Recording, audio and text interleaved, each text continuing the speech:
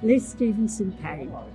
I'm an activator and I also am involved in Couch to 5K, both walking and running. Over 50, both women and men need to keep active for a number of reasons. First of all, it keeps your heart healthy, which reduces your chances of getting vascular dementia. It's good for your mental health, and it's good for your physical health, because as we get older, our strength starts to go, our muscles start to, sort of deteriorate. All sounds rather gruesome.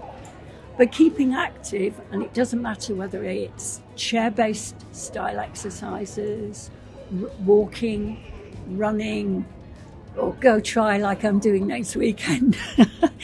Whatever fits you in with your routine, as long as you can work some kind of activity, sort of a few times a week, that will keep you healthy, independent, and enjoying life until you drop dead, basically.